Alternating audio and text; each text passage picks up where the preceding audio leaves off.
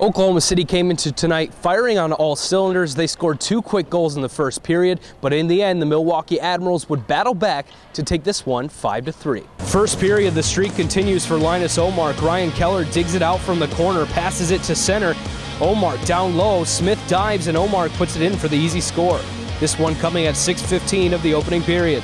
3 games back from injury, 3 goals and 2 assists for Mr. Omark. Then at 9:18 of the first period, Tyler Pitlick scores his 5th of the season. Hunter Tremblay from behind the net sets Pitlick up perfectly out in front, and he connects. It's 2-0 Barons.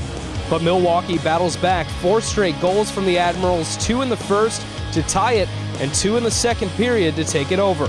Then Teemu Hartikainen is clutch, pulling OKC within 1 with just over 12 minutes remaining in the game. Omark and Chorney with the assists.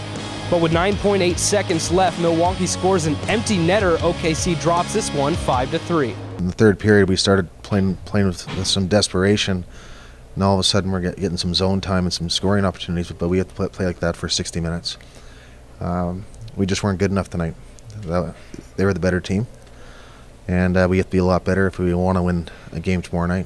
Barons forward Linus Omark keeps the streak alive. 3 straight games now, he has scored a goal, and tonight gave the Barons a 1-0 lead.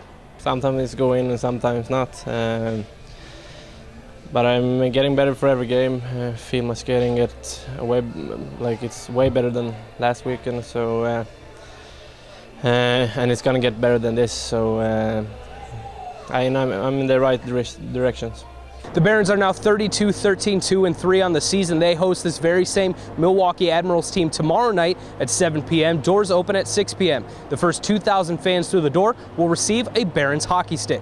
Reporting from Oklahoma City, Chris Wescott, OKCBarons.com.